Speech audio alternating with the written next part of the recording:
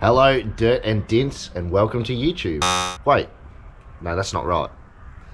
Hello, YouTube. Welcome to Dirt and Dints. Now, this is episode 11, which we're starting to fit out the canopy on the Triton, ready for our Fraser trip, which is in 5 weeks. So we'll run the opener and we'll jump straight into it.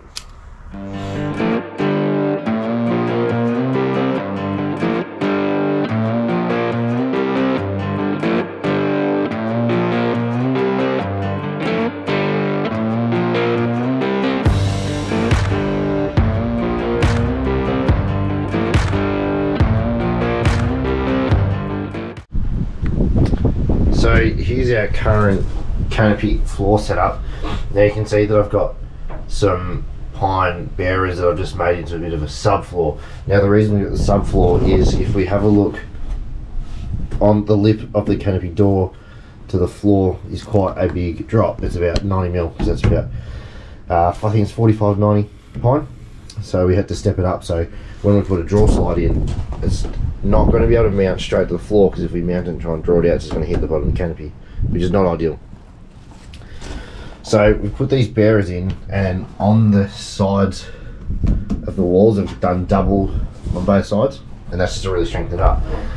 And that's a big key point for these sort of imported canopies rather than hand-built canopies, is that they use the aluminium sheet as the floor, so it's not the most strongest when it comes to weight bearing or holding load, where a lot of the custom made canopies have a floor that's built into it with that sill.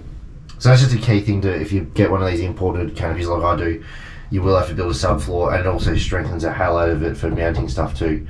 I know that I've mounted the floor, but that's because the floor has been liquid nailed into this bearer, and then the weight too, so there's a couple of factors to play. So now that these bearers are in, they're all liquid nailed in, they've been in for a while because I've had this canopy for a while, we'll go and put the original floor back on top here. And what that was, it was 12 mil pine, sorry not pine, chipboard, and then I had marine carpet on top of it to sort of seal it and give it a protection on top, and it looked a lot nicer too. So what we'll do is we'll go and throw them back in, and we'll have a look at how it looks with the carpet floor on. So here's our floorboard, call it a floorboard, that I originally used. So as you can see, it's just 12 mil ply with some carpet, marine carpet. I went black, hide some of the dirt when it gets in there. Now this might look a bit funky for now, but it'll make sense once it's back in there.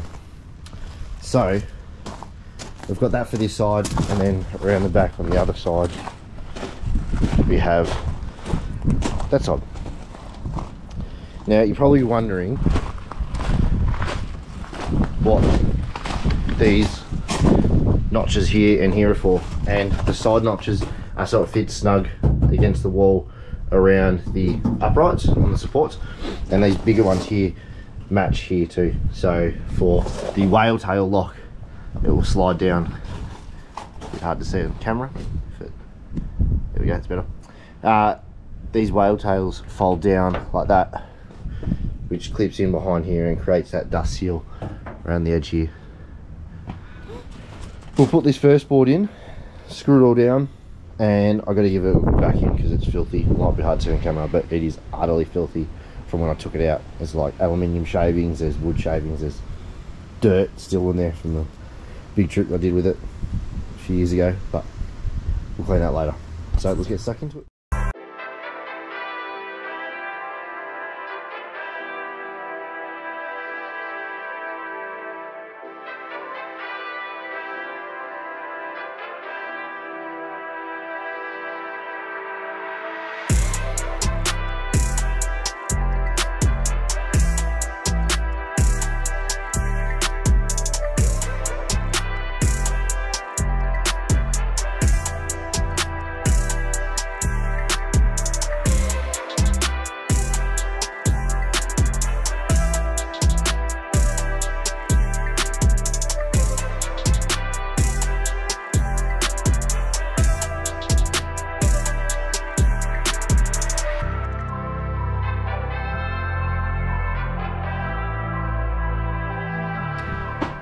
So now we've got the floor for the canopy all in.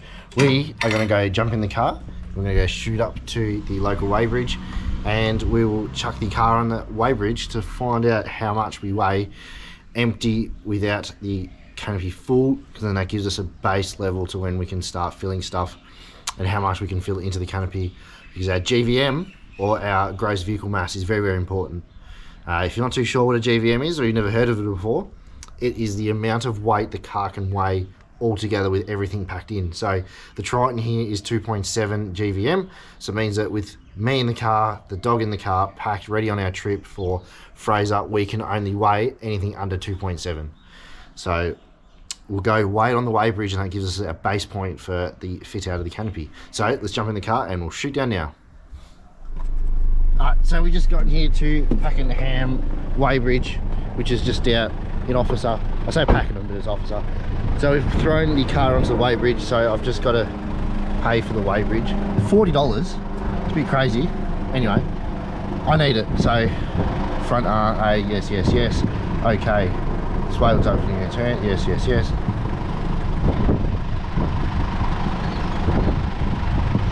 Alright, time to pays.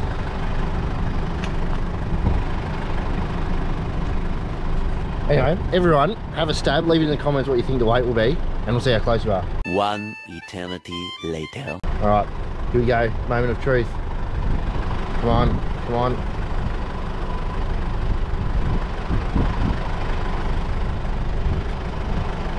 Alright, so print docket. So we're printing the docket now, and we can finally see how much we're going to weigh. Alrighty, so gross mass vehicle total is, hold on, jump back in the car. Alright, so the total is 2.30 tonne. Now, I've got some crap in the backseat of my car. I'm not in the car, so we're going to deduct 50 kilos. I'm definitely not 50 kilos, I'm like double that plus some. So it means roughly when I'm in the car, we should have 2.35 tonne to play with, which is awesome. So it means that we've got 450 kilos to load up in the canopy. Also, mind you, saying that, that's not meaning we will load up 450 kilos in the canopy. It just means we have the option to. But that's awesome. Anyway, so let's head home and start loading out, because I've got some pretty cool bits of gear to throw in. Alright, let's do it. Alright, so we're back at the workshop now, and what we've thrown in is this brand new kitchen from Anaconda. It's the Dune brand, which is a pretty good bargain. Only costs $500. Anyway, so now that's in, you can have a quick look. We're going to put some nice dirt and dint stickers on the front there. Sits in there quite nicely. You'll notice you've got the fridge slide at the top here, which we're going to do some cool little project on. And then we've got 2 benches and a cook top. You can do it with one hand, which I can't, so I might do some hand levers. So pull out the drawers and screw it all in.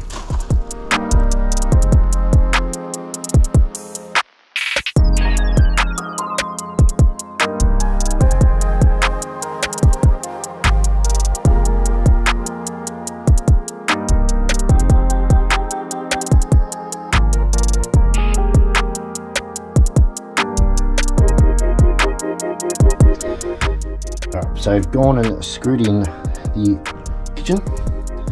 So I've just used 50mm batten screws or bugle head screws, and it's just gone straight to the floor, and the bearers underneath. So it's bloody strong. Shake it, doesn't move. So we'll throw the fridge on next and have a look at the fridge component, and then the possible modification to the fridge tray. Alright, so excuse the darkness, but we've got the fridge in, we've got it all in the kitchen, we're just sitting just here. Anyway, so now we'll flip the camera around, and so you can see that obviously the fridge is a little bit small for this kitchen fridge drawer on this top section. But we're going to remedy that. So we're going to slide the fridge all the way forwards, and then that leaves us a 300mm gap at the back.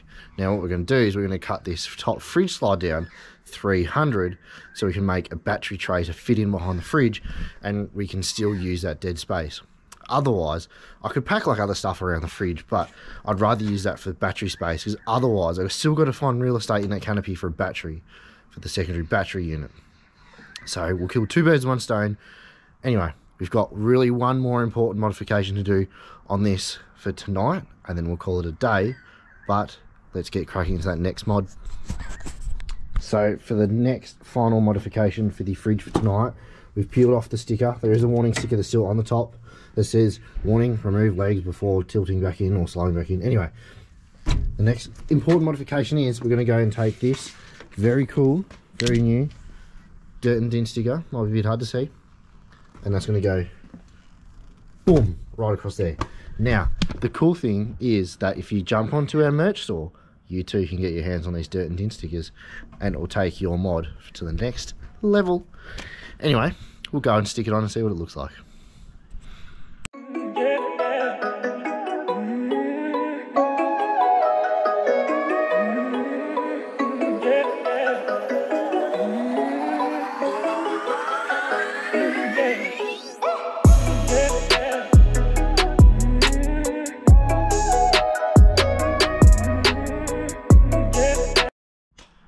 Alright, so the most important modification is done now. So we'll quickly flip the camera and have a look. So there it is, dirt and dint sticker all over the kitchen table. It's come out nicely.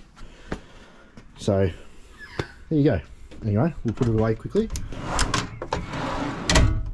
So have a look at that. Anyway, let's have a spell for the night, and we'll jump back into it nice and fresh in the morning. One eternity later. Alright, so it's a bit later than the next morning because work commitments and having to go away for work. But anyway, I've gone and pulled out the whole fridge tray from the kitchen. It's sitting just there with the battery. So we'll throw the fridge up there, and then what we're planning to do is once the fridge is in, it will sit somewhere about there, maybe even here. Then we can line up and then cut down the guts here, and then create a separate battery tray that will stay permanently fixed on the back corner there. Now the reason we're putting a battery tray, or cutting this down to fit the battery tray, is that if I keep it on the whole fridge slide, and you can slide the whole battery and fridge in and out, we're going to have a whole lot of excess cable and then cable tracking to make sure that it all runs in and out smoothly and not getting jagged and cut up on bits and pieces and creating shorts and stuff like that. So I think it's going to be easier and safer that we just create a custom tray at the back there using the fridge slide cut down 3/4. So we will go and throw the fridge on and have a look at how it sits. Alright, so we've got our fridge on the slide still.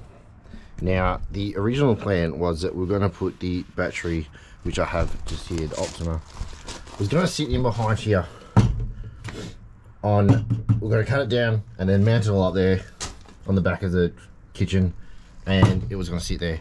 But working out is that the Optima battery that I do have is only 55 amp hours, which is probably not strong enough to run everything I want to run out of the canopy. So we're looking at 120 amp hour minimum battery, which really starts to limit our choices, obviously.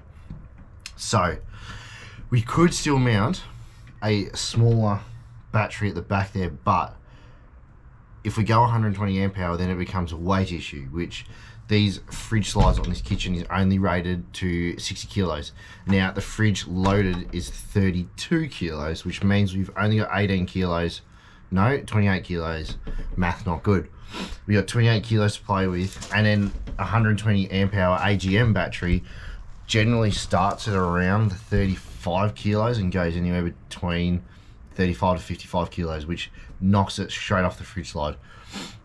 So the next option we have is we're looking at mounting it flush on the back of the kitchen here, which means we'll just shorten our pantry depth by, say, 200, because rather than have a 900 pantry, which I was looking at, which will run flush with the kitchen, we might drop it down to 700 so we can fit a battery in behind there, and then we'll put a wall up, a partition wall between both sides. Anyway, I've got some eyelets here that I've picked up from Bunnings and some bolts. What I'm going to do is obviously it's a fair reach for the straps. We're going to put them in. Excuse me. I'm going to put one here, the other one here, and that will basically be able to back mount our fridge from sliding forwards and backwards.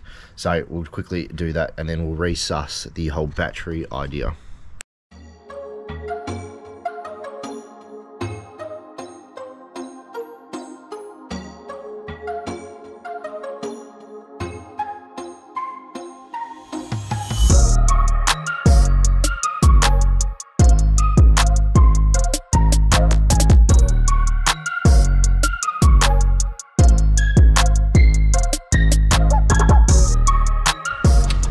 So that is our back eyelets all installed, so we'll slide it all out.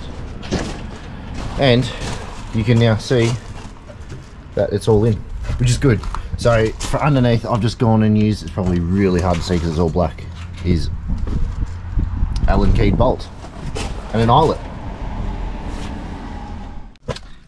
Alright, so it's been a night since I last filmed that little bit, and I really thought about the whole battery situation in the canopy, and I don't want to lose too much real estate because that's key, and then weight. Anyway, so what I've gone and done is I went down to Battery Power Centre in Dandenong, and they have helped me out, and I picked up a slimline AGM 150 amp hour. It's all down here somewhere. They go 12 volt 150 amp hour. Now the job is we're gonna slide this pantry across 10 mil, and the whole battery will slide in beside the canopy head wall and the kitchen. So there's our real estate problem solved. The weight issue, I'm not really fussed about the weight issue. We've still got plenty of weight to play with in the canopy setup. It just means we'll build a pantry and the drawer slide on the driver's side out of aluminium to keep weight down, and we'll just have to pack smart. So that's it. The battery weighs 46 kilos. So the fridge, the fridge, the kitchen is 30 kilos each. So it's 60 kilos plus this, we're at 100 kilos. So we've still got 300 kilos to play with before we hit GVM. So that's a fair bit. Anyway, let's do that quickly and we'll have a look how it sits. So excuse the mess of the canopy floor, but we've got the battery all in. So as you can see, it's a nice tight fit in between the kitchen and the head wall, but we'll do a bit of an infill panel probably up and around there to put all our electronical components up the top there, like all our battery management stuff, the voltage sensitive relays, maybe an inverter and a couple of bits and pieces, like light switches and stuff like that will go up on this wall. But that's all good because we got our battery in. Nice big 150 amp hour battery, which means we've got plenty of juice to draw all our electronics from. So I'll go and throw this fridge in off camera, and that will pretty much be it. Alright, so the fridge is back in and installed with all the straps on. Now I've gone and added some little D loops here in the corner for that one, which just goes around the handle and then ties that side down. And then the other side, move the camera back around, has the same on the other side of the kitchen. So now that we've got the battery, the kitchen and the fridge all done in the pantry, we're pretty much ready. I keep saying pantry, but it's a kitchen.